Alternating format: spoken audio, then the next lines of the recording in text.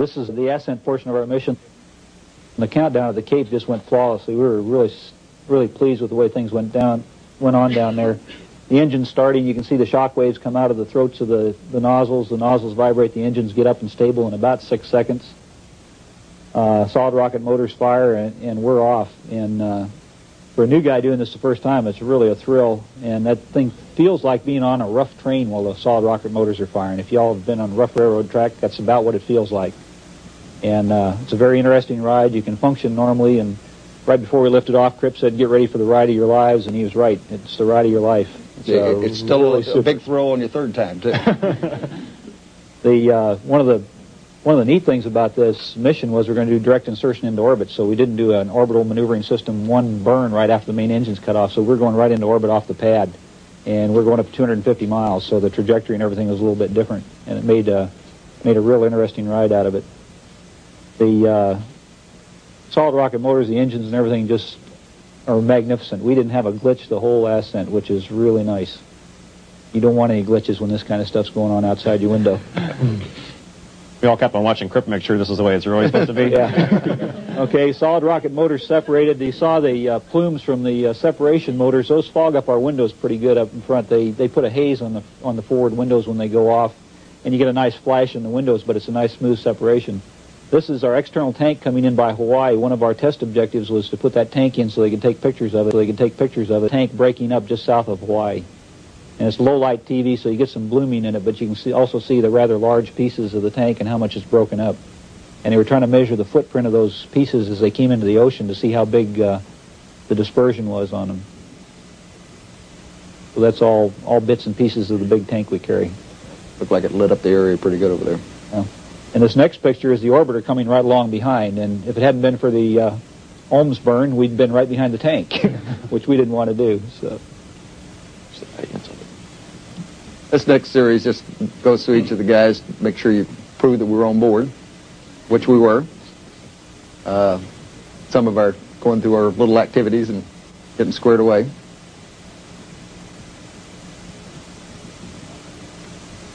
That shot shows Ox with the Liftoff camera we had on board. It's the first time we've flown that. It's got a 5-inch by 4-inch square format that really makes some nice pictures. That Texas coast picture we saw a while ago was shot from that. PJ? On day 2, we started a sequence of RMS activities that would result in the deploy of LDEF, and can't say enough about our Canadian friends that built and designed the RMS. It's just a beautiful flying piece of hardware. This is the starboard grapple fixture of LDEF that we used for the deploy, and essentially that payload's tied down in the bay with some latches, and once the RMS has it securely grappled, Cripp released the latches, and we pulled it out and put it through its paces for a couple hours, and very steadily poised the orbiter in the right attitude and released the payload rates.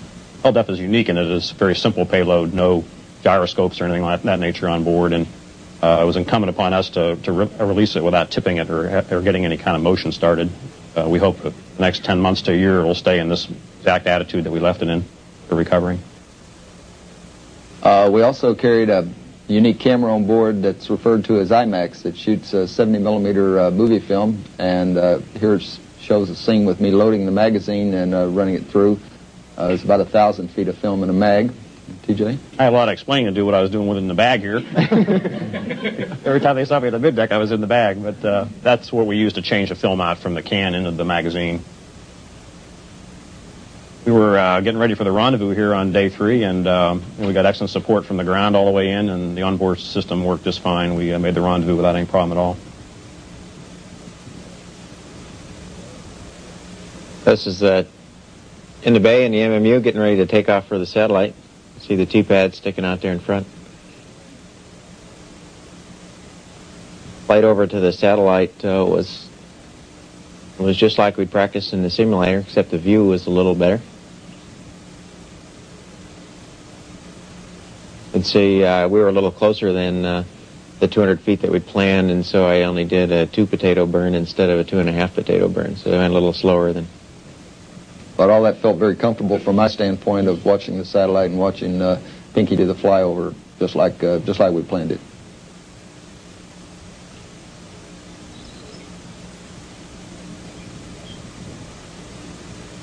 It's a nice, stable device that the MMU really performs superbly throughout the flight. The MMU was really a very, very nice machine to fly. You could put it wherever you wanted. Flying up on the satellite was just like we've done in the simulator, all the way up to the point here where we attempt to do a dock, and the T-pad hits that little pin that's sticking out and bounces right off. That's a view from the helmet-mounted camera.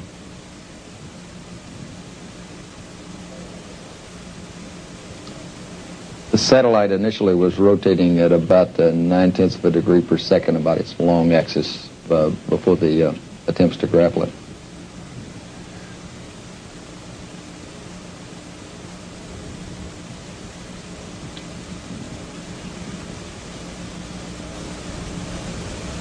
This, I think, is the last attempt I made at doing the docking. We had some pretty good rates on the satellite already. You can see go in there and I'll watch it'll bounce right out again. You bounce out at about the same rate you go in. When Pinky bounced off for the third time, I guess I became convinced that we were not going to be able to get it with the T-pad, and it didn't look to me like it was worth trying to come back and get the other T-pad because I didn't have any reason to think it'd work any better.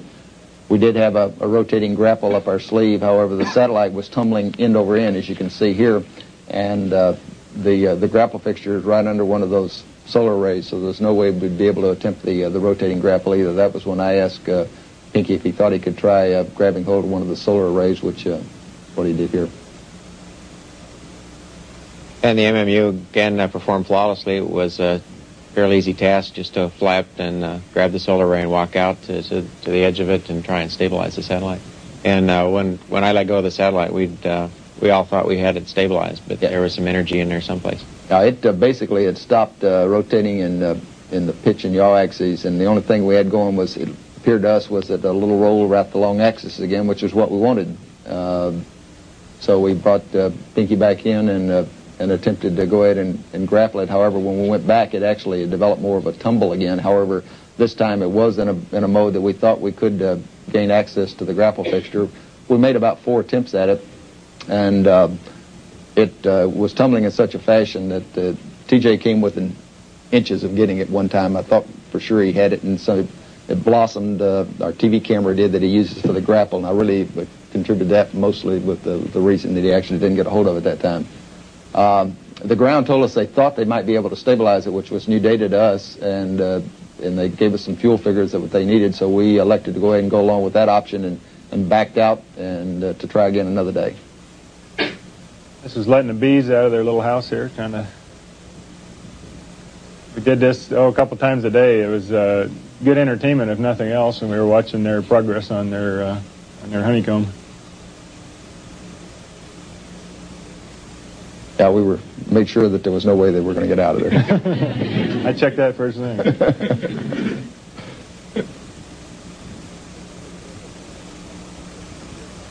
This is a little bit of in-flight repair with the EVA power tool. We weren't programmed to use it inside the vehicle, but it turned out as a really good way to take off and put on panels so that we can get at some filters inside the vehicle and clean them. And Pinky did most of the work, but this is just me doing some, putting some in just for practice. Hey, you know, the government runs on paper, and we have to have our teleprinter on board. It's just taking a message out of the teleprinter for the day, and when we changed our flight plan there, we got flight plans up from the ground every day like that. We did our daily exercise like we always do, so we have a treadmill on board, and we all spent 10 to 20 minutes a day on the treadmill whenever we could find time. Okay, and we're getting set up to go in and try the second rendezvous attempt. Incidentally, from a rendezvous standpoint, we noticed a few minor anomalies with respect to that, but the basic system really works superbly.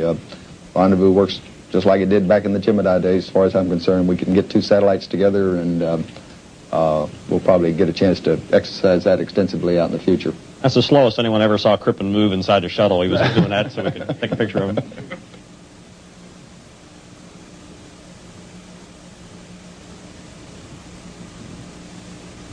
Crippen pilot.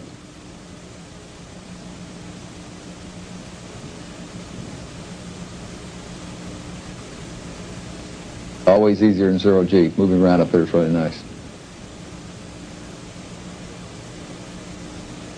put on the seatbelt just to hold me in the seat while we were doing some of our burns. Notice it takes a few books to do that operation. We got them spread out everywhere. We came in and rendezvous with the satellite the next time, and it had about 0.5 degrees per second rotation rate going, and this was just the way that we had practiced it down here on the ground. Maneuvered in, and TJ grabbed hold of it with no problems whatsoever. That's it, the gold thing outside the window there. And you can also see the arm moving in the other window, so that was right about the grapple time.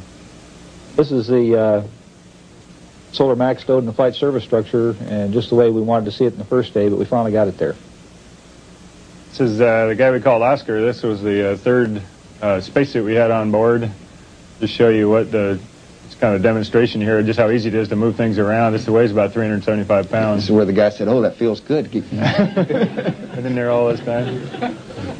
Spacesuit comes in basically about 4 pieces. Here, you take his pants off, and it's got 2 gloves and a hat. It's we had excellent luck with our spacesuits. Mine was absolutely no problem at all. Pinky had a little problem with his air conditioner, but in general, the suits work really well. It's the Solar Max when it's rotated down, and then it's twisted around so that we can get at the operating end of it, so we can do our repair. The structure that this thing sits on, the flight support structure, was built up at Goddard, and it worked very well. Scobee was our valet for the EVAs. We couldn't have gotten in and out of the suits in a real efficient manner without Dick. He helped us a lot. This was about the only films we got of the change out on the ACS module. We did most of it in the evening there before we came up to the light. These guys were going so fast we couldn't take any pictures. Slow down, we'll get some sunlight. You can see the big blue tool there is the module servicing tool. This is like a big torque wrench. And the satellite was built to be serviced in space on these particular elements, so it was a fairly easy job to do. Just a matter of sticking this tool into the hole there where the screw was, this big Acme screw, unbolting it, and there was only 2 screws holding each one. Just standing on the end of the remote manipulator on the manipulator foot restraint there, or the platform that you work off of. We had tools and whatnot on it. It was an excellent platform to do work from in space. Either TJ, and we even let Crippen fly me around a little bit. Yeah, they even let the old CDR drive around. This is up working on the main electronics box. Mickey and I took turns standing in there and working on it. Again, it's really a nice machine. This is from the helmet-mounted camera, just how many wires are in there. I don't even know how many there were, but there's a whole bunch of wires. This is the part I think I mentioned to you folks. If there was anything I really didn't think that we might be able to do, was to change out all these little electrical connectors, and these guys made it look like a piece of cake, just like they'd been doing it all their lives. There's 11 connectors, and each one of them had up to like 78 wires in it. But it turned out to be, after all the training we did earlier, it wasn't very difficult. The interesting thing was looking inside that box there, inside the satellite, there's a whole lot of parts in there. Now, the reason they made it look easy was that they practiced it enough. They had done that task hundreds of times. This is doing a survey of the satellite before we redeployed it. That was really quite a ride to get put up on a pedestal like that. I was having a lot of fun driving Pinky and Ox around it. For a while there, I thought I was having more fun than they were, but I'm sure I wasn't. And cap it all off, got to fly around the MMU and do an engineering test flight on it. We're looking at center of gravity offsets and things like that, but in general, as it seemed, I was having a real fun time in it. It's a fine machine. It flies just exactly the way you want it to, and I think we'll get a lot of use out of it in the future.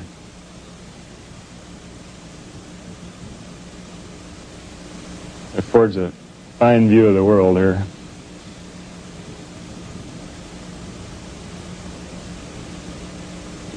You see the 2 little lights on the side of my helmet. We had helmet-mounted lights to illuminate the work you're doing at night, and they work extremely well, too. They're just battery-powered lights.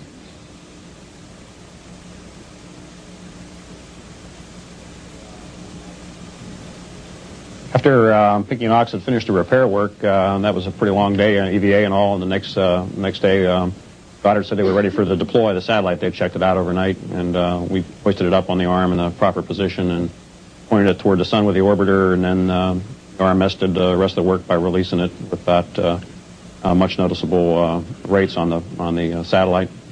Back the arm away, and then Scopes took over flying the orbiter back and away. And all that went very nominally. We backed away from it and departed the area about 45 minutes after we deployed the satellite. We were planning on staying around a little longer than that, but all the test and checkout was done. Everybody was happy with the satellite, so we went off and left it. And hopefully we left it in a lot better condition than we found it. Did leave it in a lot better. We did leave it.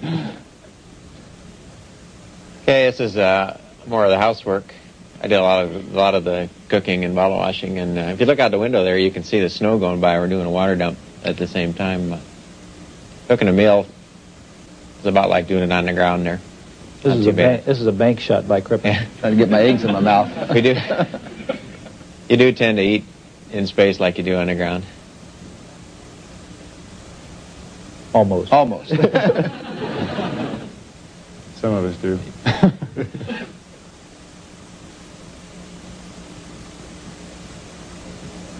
Land shark. Scobe's got all the dried fruit in the pantry there. Nobody else seemed to like it, Chopped but it it all was really down.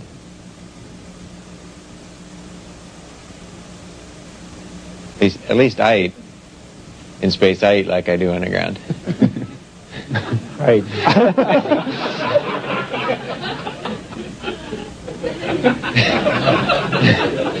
So did Ox. So does that. That was a real rotating grappolo boy. Yeah, we gave us time to play up there, too. Finally, they told us we had to come home and quit playing them. We had to wave off once. I had lots of practice of that, having done it on my last flight, so it worked exactly the same way. No problems at all. Just tell us where you want to land. Okay, these are 16 millimeter motion picture taken out of the overhead window. This spike thing was just sat over the middle of the payload bay during the whole entry, which was at night. It's a big shock of some sort, and all this flashing and burning was going on around it.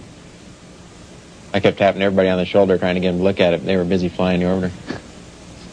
That's what it looks like outside the forward windows. That captures the color very well. It was dark most of our entry, so we got a chance to get a fantastic light show. Vehicle flew like it normally does. We had no problems at all in entry. It was completely nominal as the vehicle behaved superbly throughout the flight. We had very few malfunctions.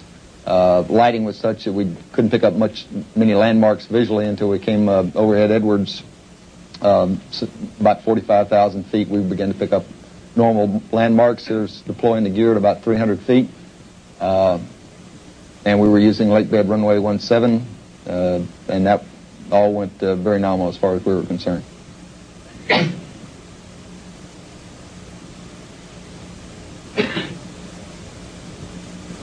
Touchdown and held the nose off until 180 knots, which is a normal way we practice it, and then we derotated at about a degree per second. We have made a modification that we started on 9 on the flight control system that gives you a little bit more control over the nose as you're lowering it.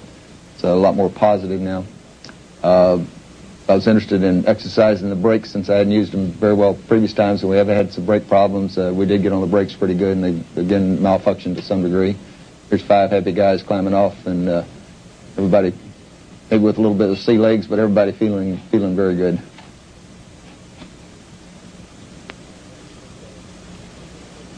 And that concludes our movie and presentation. So if we could have the lights, thank you.